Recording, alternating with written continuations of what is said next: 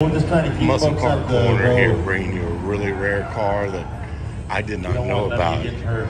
Me and my buddy Pete riding around, he was showing me the cars he had. This is one of his. And Bill Mitchell built 90 of these cars. This car was delivered to Daytona International Speedway. That's what he's telling me, some of the paperwork.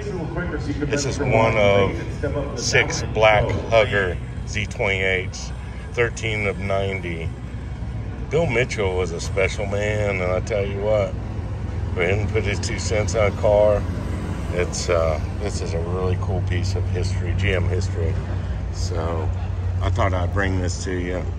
Pete's Guide for Sale will be running Thursday. I will be with him when we put this car over the lot. And there it is. Ladies and gentlemen, I have never seen a Hugger Z28 by Bill Mitchell. So I got to look into the history of these cars. Was unaware that they were even around. And this car shows very well. It's all original.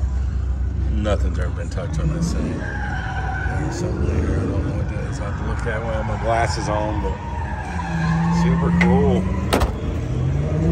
Got the Hellcat experience over here today. One odd wheels. I don't think I've ever seen those wheels. Group line here. Car is beautiful. It is simply amazing. I've never seen one, and I think that it is so cool. So I'll be anxious to see what this goes for. You know, it's road racing inspired. Looks cool. Number 13 of 90 built.